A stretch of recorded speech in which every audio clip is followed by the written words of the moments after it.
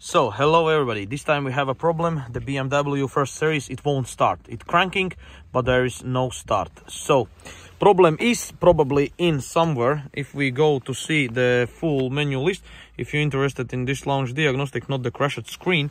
But anyway, what we see, we have CAS engine start operation failure basically. One fault in here, which is A0B4. It's in the CAS. The engine control unit says the immobilizer system, and 2F44 this Immo system and fuel injectors. And probably somebody told us then it can be ECU bad or stuff like that. But first of all, we need to find out the problem CAS synchronization with the engine control unit. That's what you have to do now is go back and you have here special functions. You go by special functions and then you have to find out which one you need. You can go to the drive and probably see CAS adjustments, as you can see here, and we have plenty of stuff what you can do. You see CAS reset and stuff like that, blah blah blah. And probably we go to the CAS adjustments and it says fault code stored in the tester function, continuous service functions and service functions. It says continuous service function, and there we have see then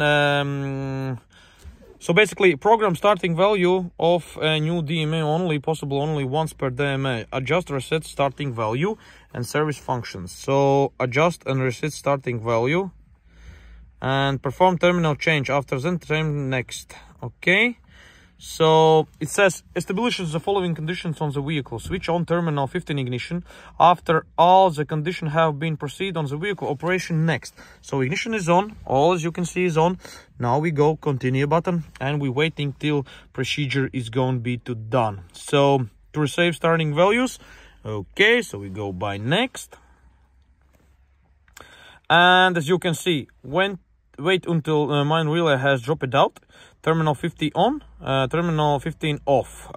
It says starting values reset was successfully. So switch it off. Wait until relay has dropped out. This means the main relay in the relay box. And then you just click on and engine can be started again. Exactly. So that's what we need to find out if it's gonna be work now. So it says continue.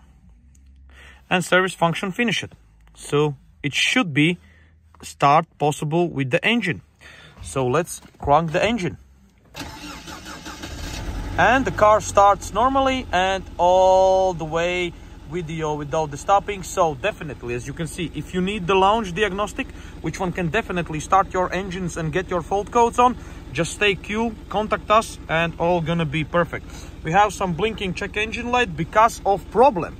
So, okay, we go back, and automatically search, and we need to scan all car now. But actually another thing is we need to stop probably the engine to do a full code delete. We have a VIN number, stuff like that. So switch it gonna end and on again. Sorry for my English, it's not very good, but anyway, I would like to try as much as I can. And the BMW car is pretty much along scanning a little bit. So probably I would like to press the pause button, but not at all. As you can see how fast is the launch. The launch diagnostic give you full power, full potential. Okay, can you stop the car because the smoke coming out from the engine? What the fuck? Stop it. Stop it. Please stop it. Switch on ignition. I don't know, the smoke coming somewhere, so let's open the bonnet. The car brings us from with the trailer. Oh, fuck. You can't see in the video, but definitely let's go a health report. Don't forget to switch on the engine, otherwise you will not gonna able to scan all the fault codes. At the same time, sometimes you get the more problem if you too much cranking. You can't start your car, you crank, your battery dies, and you get these fault codes on, and all is fucked up.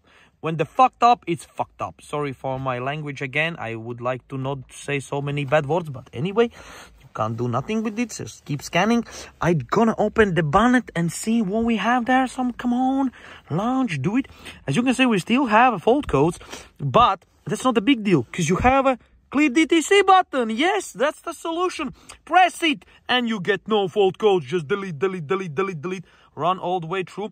The blinking check engine light, because you said that injector is bad. And that's what client said, which one brings us car. So let's say hello everybody to Patrick's. Hello. When the fucked up, it's fucked up. Let's hello to Raivis. Raivis, tell us true. Tell everybody true. What the fuck is this? Don't forget to make your head off with this if the cylinders is bad. Okay, we are under the bonnet, and what we see here is not the diesel engine, is particular petrol engine with the 4 cylinders on, and there is a faulty injector, but somewhere some smoke's been coming out or stuff like that. And see the fault codes is, and there is no fault codes, but we're gonna start the car now. And where does this engine actually? Here you go, the engine, clicking OK, and Patrick's assistant will start our car. So please, Patrick, start the car, and we see how this thing going to be run. All right, the car starts again. This is the second start without a problem, but the engine is shaking, it's rocking, as you can see, it's shaking, and we need to find out. Yes, Patrick, do the pedal throttle, make this engine jump out from this car, and you can see we have a problem. We have fuel injector cylinder 1 misfire, and again the cylinder 1, so we have a problem, but we solved the problem. Which one? By the one the engine was not able to start. So I think so. Stop the engine, Patrick, please. Thanks, Patrick, for stopping the engine. And definitely we have some problems with the engine, but the problem was why the car came to us on the trailer, because was not able to start it, because the immobilizer system. So this is how you can solve your problem with the immobilizer. At the moment, I would say thanks for watching and keep loving the BMW. Good luck. See you in the next video. Bye bye.